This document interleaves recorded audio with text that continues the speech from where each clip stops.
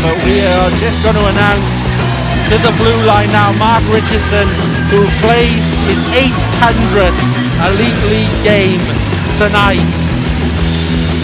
What a fantastic achievement for the number 17. Ball nice for Richardson, nervily passed by him, looking for the return. He gets the return and he scores! Number 800 gets the goal on his milestone, and the Devils take the lead.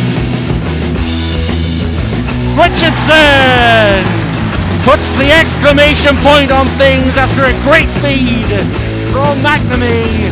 It's another power play goal and it's 5-1. Aggressive down low again, you know. It's that out in front of Richardson. Shot there! It's all tied up. Mark Richardson, and it's a 4-all game. Yeah. Myers leads it there, it's through! It's 3 for the Devils. And it's Mark Richardson against his old club, and the Cardiff Devils are rampant at the moment. Richardson. The Devils want to play this. Richardson backs up, play to a dad!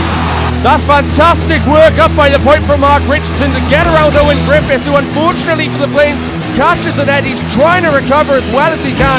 There's so many red jerseys out in Travis Fullerton. He doesn't see that puck's gone down low to Joey Haddad because it's already past him. And Joey Haddad, the form he's been on lately, you're not going to bet against him from scoring too often. And he gets another one there. And just like that, the Devils regain the lead.